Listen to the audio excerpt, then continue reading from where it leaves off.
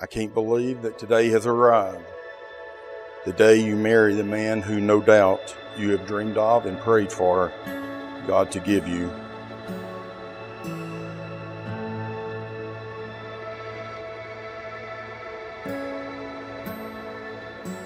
Marriage is the most important of all earthly relationships.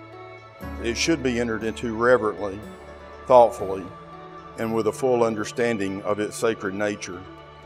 Let me charge you both to remember that your future happiness as husband and wife can only be found by both of you having mutual consideration, patience, kindness, confidence, and affection towards the other. It is the duty of each of you to find your greatest joy in the company of the other. To remember that your love pledged today must remain undivided for a lifetime. It is your duty, Kyle, to be to Julie a considerate, tender, faithful, and loving husband, to support, guide, and cherish her in prosperity and in trouble, to thoughtfully and carefully enlarge the place she holds in your heart, to constantly show her tokens of affection, to shelter her from danger, and to love her with an unchangeable love. It is your duty, Julie, to be to Kyle a considerate, tender, faithful, and loving wife, to comfort, guide, and cherish him in prosperity and in trouble, to give to him unfailing evidence of your affection, and to continue making the place he holds in your heart broader and deeper, to support him, value him, and work with him to make your marriage the very best that it can be. So it is God who is joining you today as husband and wife.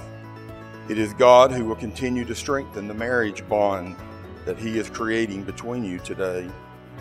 Therefore, call upon him in prayer, both individually and together as a married couple. Forsake not to assemble together as a family in God's house on the Sabbath day.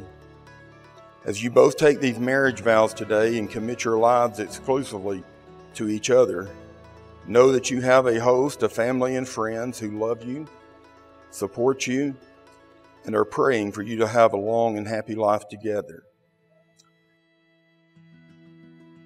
I am so honored to have been able to stand by your side as you marry the love of your life. I'm so happy for you and Kyle, and I hope and pray y'all have a blessed life together.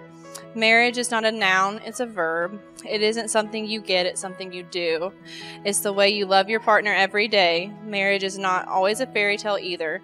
It is love, selflessness, compromise, patience, and enduring the hard times together. Put Christ first, go to church together, pray together, never go to bed angry, and don't be afraid to say I'm sorry. These are just a few things that I've learned over the past years in my marriage. Kyle, welcome to the family. We look forward to making many good memories with the new Mr. and Mrs. Stevens. First off, I just want to congratulate the both of you. Julie, I mean, I really don't think you could have picked a better man, and I know that you know that. You've had my back when nobody else did.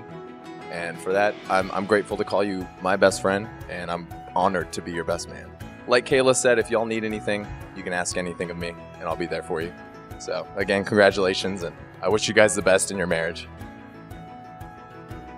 For as much as Kyle and Julie have consented together in holy wedlock, and have witnessed the same before God in this company, and have thereto given and pledged their love to each other, by the power vested in me as a minister of the gospel and in accordance with the laws of this state, I pronounce that they are husband and wife, in the name of the Father, and of the Son, and of the Holy Spirit. Those whom God hath joined together, let not man put asunder.